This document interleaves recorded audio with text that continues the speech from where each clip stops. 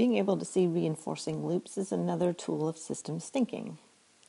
A reinforcing loop basically shows the relationship between two variables, and as the name suggests, the relationship is one of reinforcement, in that actions related to one variable reinforce what happens with another variable. A very common example to illustrate how reinforcing loops work is to use the example of a savings account. So you have money, and you want to put it into a savings account at a bank.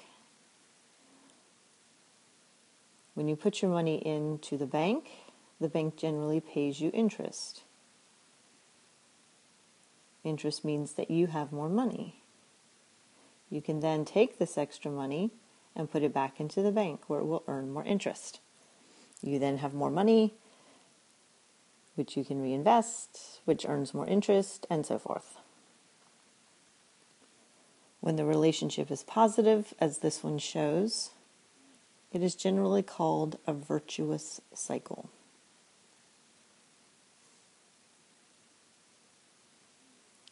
Let's take a look at a workplace example. So let's suppose that you have an employee and you want the employee's productivity to increase.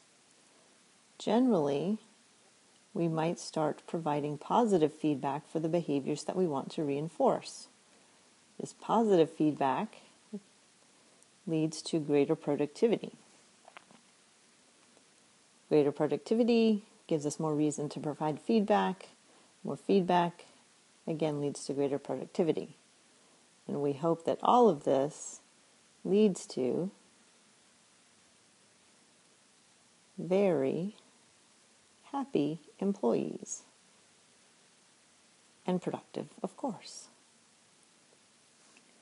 To go back to our first example, though, we know that seldom do loops like this occur in a vacuum. So generally there are things on the outside of the system that are influencing what's going on inside the system. So for example, we can look at interest rates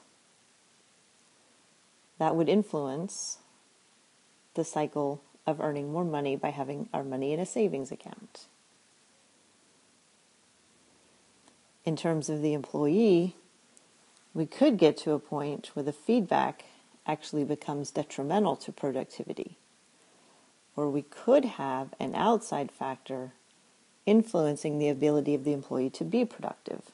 These could be perhaps changes in processes external to the system, or new laws, or changes in technology. Anything that would influence the way the employee does their work. And an interesting example of a reinforcing loop occurs in our own minds. And this is what we tend to refer to as the confirmation bias. So confirmation bias simply means that when we take in information, we generally take in the information or prefer the information that already aligns with our existing views. So for example, we begin with an existing belief. We are then presented with new information.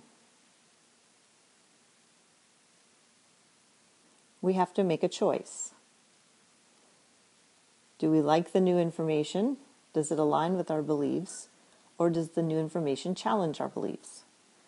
If we have a choice between information that aligns and information that challenges, typically we go with the information that aligns and we reinforce our existing belief, or we take that new information as confirmation of our existing belief. We also see reinforcing loops in enabling relationships in which one partner will enable or reinforce the undesired behavior of the other partner. So drawing a reinforcing loop, as we can see, we can use them to describe many, many things in our lives, merely requires us to isolate two variables and figure out how they work together to reinforce one another.